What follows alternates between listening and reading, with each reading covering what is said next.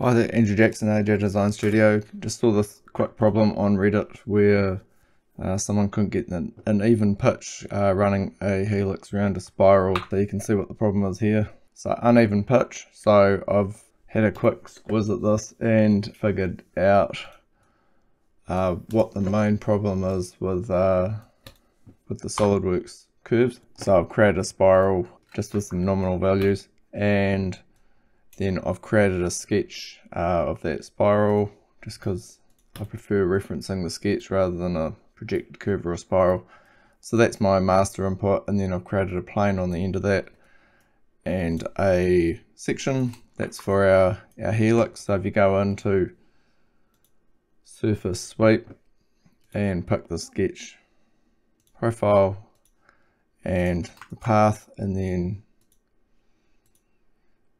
specify your twist value, so let's say 50 revolutions, you can see what's happening, which is the same as what the Reddit user was having, is it's bunching up at the beginning of the curve here, and then the pitch is like variable.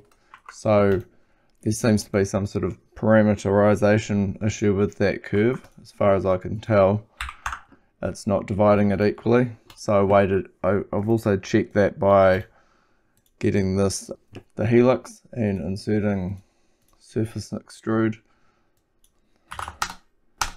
20 millimeters. I was thinking I'd be able to use face curves or something to set this up, but that didn't work. But it did illustrate what I think the issue is. So if you go sketch tools, face curves, and then pick a face, and then if you pick that direction there, and we'll make 20 of them.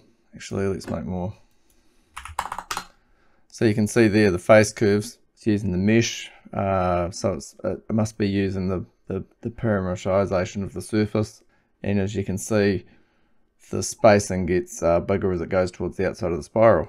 So that's no good. And obviously the sweep's using the same parameterization of the curve to set the rotations, distance between rotation.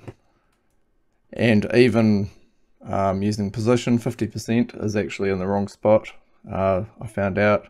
So if we go 50% there, and then if we go reference point and pick this edge here and go 50%, that gives me a point in a different place. So what we want is true 50% distance along the curve, rather than using the UV or the parameterization of that curve. So after much mucking around, I had a look at, someone mentioned trying using deform. So you make your helix straight and then deform it into the spiral. That didn't work. It was just distorting things too much. So the workaround I found was so I've got my master helix here. I'll just hide that. You go in and create another sketch. So in this case, I'll just delete this. So we'll pick the helix converted, and then convert entities, and then you select that, and you go up to tools, sketch tools, and the segment tool. Okay, so let's say we want 50 revolutions. So we type in 50 here, and then we want sketch segments. So we'll have 50 segments, so that equals the amount of revolutions we want in the helix, and go OK. And what that does is it actually takes that, turn our relations off, it takes that input or converted entity, my master helix here, and splits it into 50 entities of equal length. So if we pick one, go measure, it's 47.2, and we'll pick one on the outside, 47.2. So those are all true equal lengths. Okay, so if we then use that to create the sweep, instead you get this. So that's much more even. And if you look at the sketch segments, so the path for that, you can see there, that's like the pitch there. Okay, and we know those are equal distant.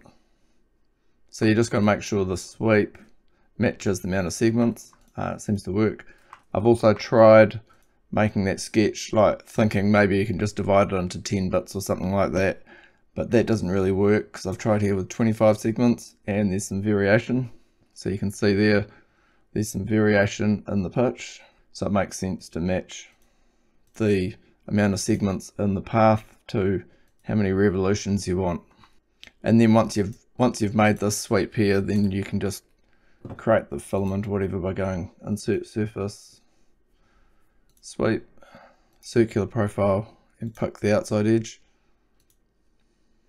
and then whatever diameter you want, and hide that, and turn the sketches off. Okay, so if you wanted to make that to 100, then it is a bit of double handling because you actually have to go back in and edit this sketch here. Because you can't just interactively change the amount of segments. As you can see, if I select something, so you have to delete that, pick the master helix again, convert entities, pick it, tools, sketch tools, segment, and then type in 100, and that will split it out, and then go OK. Okay, so that's now got 100 segments, so we'd have to update our master sweep. So you go in here, you can't seem to link this value here with variables, so you have to do it manually. Okay, 100 there, and then there. So 100 revolutions. I did try and automate this, so you didn't have to go in and change if you want to change around with the revolutions without having to redo the segments. The way I tried to do that was by extruding the main surface first, and then created a tool body, which is a solid, which you can see there, and then created a tool which is like a triangle, which I'm going to pattern around to split the surface. So I've got a pattern round curve there, so you can see there, you can change the amount here.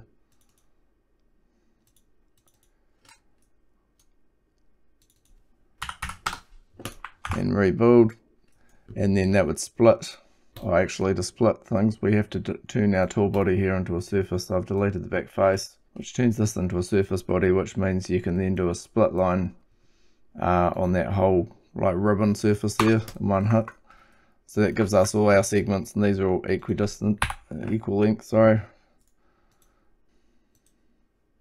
But then it falls over because I have to try and create a sketch for the path for the sweep, and that doesn't update. It updates if you have a smaller number of segments and you make it larger, but it doesn't go the other way. So you might as well just end up doing it manually up here.